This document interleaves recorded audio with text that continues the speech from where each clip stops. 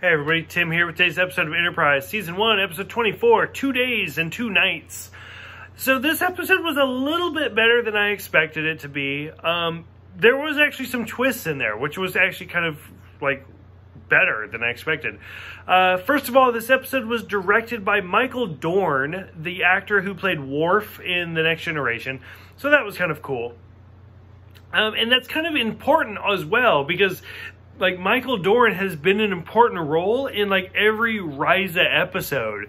If you go back to the original Risa episode, The Captain's Holiday, that's the first episode you see Michael Dorn without makeup. He's just kind of in the background sitting there chilling. So that's kind of cool. So the last 2 episodes before this has been Archer trying to get here. And I've said it before, we didn't hear about Risa in the original series. We didn't even hear Risa in the early parts of The Next Generation. It was a little bit into The Next Generation before we actually heard about it. I'm totally fine with that. Some things I have disagreed with Enterprise. No, to be honest with you, as much as I like Dr. Phlox, it bothers me that he's a Denobulan, because we've never heard about this species before, but he is a main staple for Enterprise. So, but Risa, I'm okay with. That the fact that we've heard about it, but we never necessarily visited it before, or at least with Kirk. And to be honest, somebody had commented earlier, if Kirk did make it to Risa, he probably would never have left. So that's okay. So that being said, this whole episode was actually good, because when it first started, I was completely against it, and I was so bored, and I was like, I know how all of this is going to play out. And it actually surprised me. I was pleasantly surprised, because Enterprise has been really cliche. Every single episode has had some sort of cliche where I'm just like, why are you even bothering doing this? So it turns out that the crew drew lots to figure out who's going to go to Risa and who's not.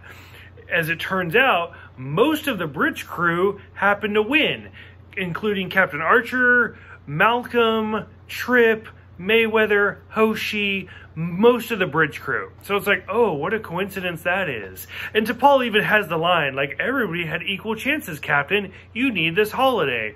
And it's that's such a throwaway line. It's okay, why don't you just say the bridge crew won? Move it along.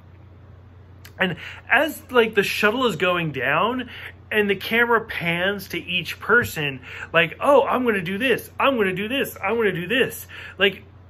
It's difficult because we're looking at it from a 2019 lens to a 2002, I think, episode where, Malcolm and Trip basically say, all they care about is getting laid. That's basically what they say. Hoshi talks about how all she wants to do is, work duty and learn new languages. Mayweather, who cares? He's an ensign. Harry Kim in Voyager had a really interesting story arc. He even said, as the character, why have I not been promoted and stuff like that? But he learned a lot going through.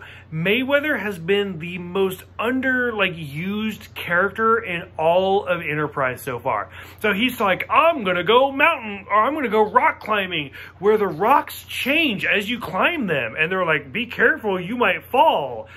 Wow, big surprise. He falls and breaks a leg. Not a surprise. And Archer talks about how he wants to catch up on reading. It's very Picard-like, and it's who cares? You're not an interesting character.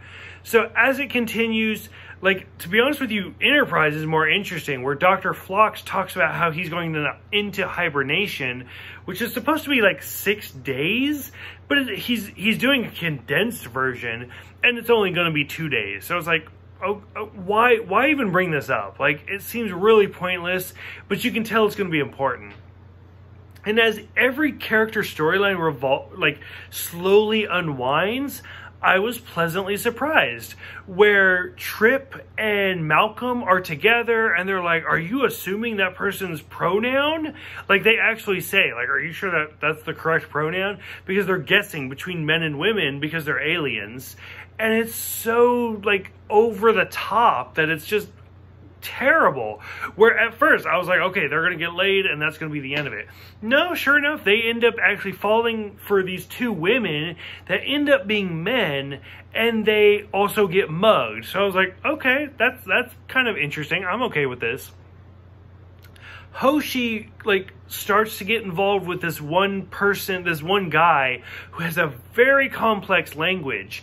And at first, I was completely like, oh, she's going to get jumped. He's going to rob her. Something. She's going to be the damsel in distress. Because he actually reminded me of the Vulcan that, like, assaulted T'Pol. Like, I'm not even sure if it's the same actor. I didn't look it up. But I was like, oh, that's who he reminds me of. No, like throughout the episode, she actually has a really good time learning different languages, being with this guy. She has her one night stand and she learns some languages and she has a good time. And I was like, way to go, Hoshi. Like, I am all for you right now. And Archer had kind of like a little bit of a twist where he meets this woman with the ugliest chihuahua I have ever seen in my life. And, like, it turns out that she's, like, this undercover spy that's trying to learn more about the species, the shapeshifters, and, like, all this temporal war stuff. And I was like, I'm so sick of this storyline at this point. Like, who cares? And, of course, she drugs him at the end and escapes. And I was like, just nobody cares. It's done. It's over with. So, like, the Risa storyline was actually really interesting because there's so many different things going on. And then on Enterprise, after Mayweather, of course, breaks his leg and they give him some sort of drug that he's allergic to, they have to wake up Dr. Phlox, who has his own, like, he's a great actor, and he's actually a lot better than I remember, but he's almost drunk. Like, just the way he's trying to wake up, and he's like, no, I can do this, I'm the doctor. Like, it's so over the top that it was comical when it shouldn't have been. And him trying to treat Mayweather and then just passing out on the bed next to him. I don't know. This whole episode had such good potential and then just kind of fell apart depending on which storyline you look at. So for those who've seen this one, which storyline was your favorite? The Trip and Malcolm storyline, the Hoshi storyline, the Archer storyline, or the Dr. Phlox storyline? Like, so much is going on in this episode. Which one did you guys like more and which one did you guys not like? Go ahead, let me know. Thank you guys for everything, and I will see you guys next time for the season finale, Shockwave.